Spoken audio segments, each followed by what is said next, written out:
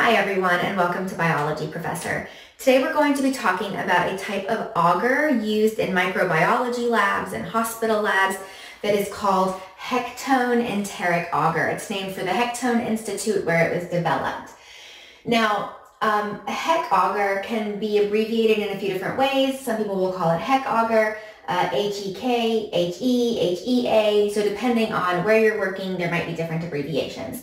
This agar is both selective and differential. I'll explain exactly what that means as we go through it, but basically selective means it allows some things to grow and not other things, and differential means that what does grow will grow with different colors or characteristics that allows you to differentiate between one type of organism and another growing on the HEK plate. Now, specifically, this type of agar is used to recover two major enteric pathogens, and those are Salmonella and Shigella. So these will be recovered from certain samples. People may be looking at like food samples or water samples. Think about public health specialists, epidemiologists. They're trying to figure out if areas are contaminated by enteric pathogens. Also, like patient specimens could be tested. So like fecal samples from a patient who is suspected to have a Salmonella or Shigella infection, their fecal samples could be tested with HEK agar. Now, Salmonella and Shigella are both gram-negative.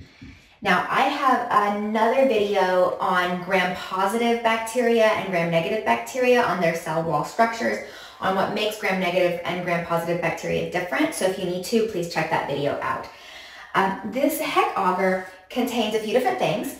So it contains bile salts and dyes that inhibit that other gram type, the gram-positive bacteria.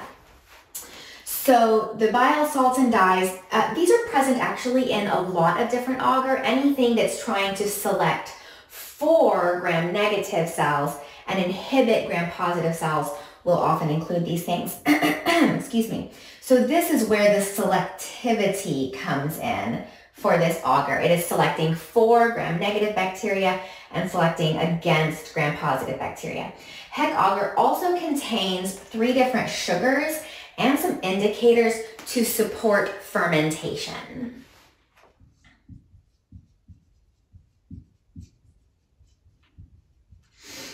Remember that fermentation can be used by a variety of bacteria and can have different types of acid products that will change the pH of the medium when those acids are produced as those sugars are fermented, and that allows indicators to show like a color change. So this will allow differentiation of enteric bacteria. Remember that enteric is referring here to those bacteria that are found in the intestines. Now, these bacteria, the ones that can support fermentation of these sugars, will have a pH change or cause a pH change that results in a color change in those indicators, and that will cause sort of yellow or salmon colored colonies. So sometimes it's kind of yellow, yellowish orange, pinkish, that kind of salmon color, and that means positive for fermentation.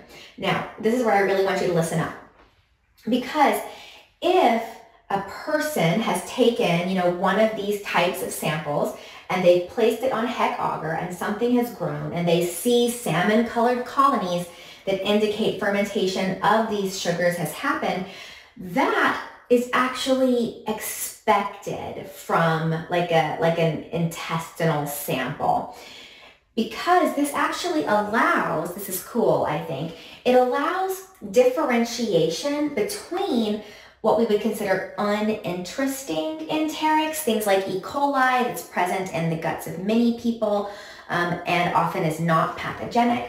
So it can differentiate between basically non-pathogenic enteric bacteria and Shigella and Salmonella, because Shigella and Salmonella will not ferment these sugars and will not create these salmon colored colonies. Rather, I'll actually switch colors here.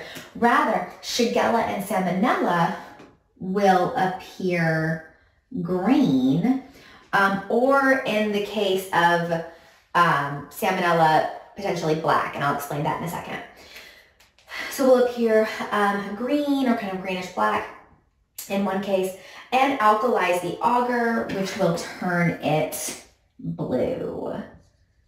So remember, alkalize means raise the pH, become more basic, and that will create a blue color from one of those indicators. So this is where the differential comes in. You know, the uninteresting enterics that are non-pathogenic or that are not Salmonella and not Shigella may be this kind of salmon color, whereas Shigella and Salmonella will at least initially be green and cause that agar to change to kind of a bluish color. So now let's talk about what else Hektoen agar contains, and that is sulfur sources and indicators for hydrogen sulfide production. Okay, so for hydrogen sulfide production, when hydrogen sulfide is produced, you can either get colonies that are entirely black or that still have this green color I was telling you about, but have black centers. So either entirely black colonies or black centers in those green colonies mean positive for hydrogen sulfide production. And so that is a way that Salmonella and Shigella can be differentiated between.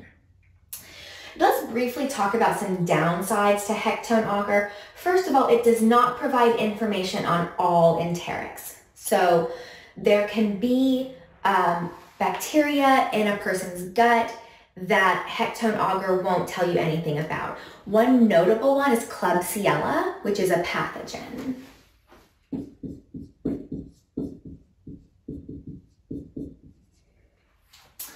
So if a person is infected with Klebsiella, Hektoen Enteric Agar is not going to allow a doctor to learn about that Klebsiella infection.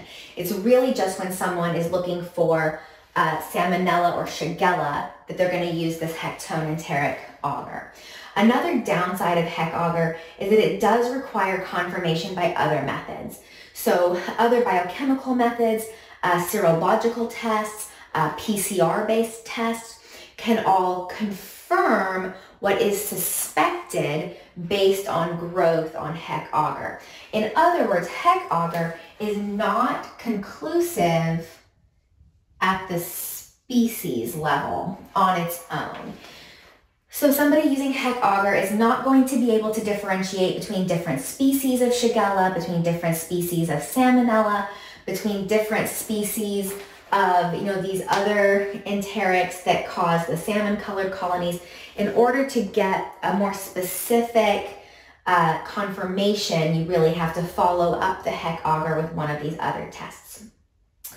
And so now let's just summarize the main observations. E. coli and other non-pathogens will generally be that sort of salmon or kind of orange, yellow, pink type color. Salmonella will have black centers in green colonies or outright just black colonies.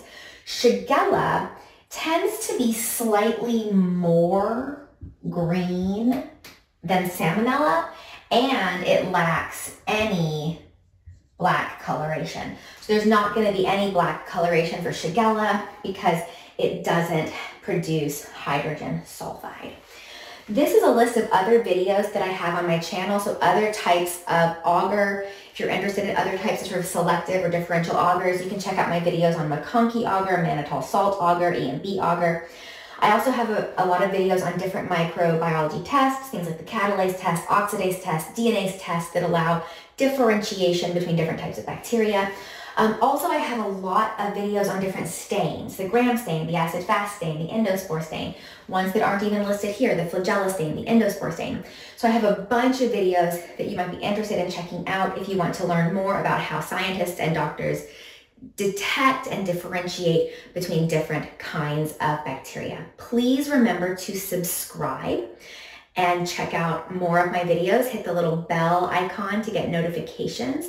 And thank you very much, as always, for watching Biology Professor.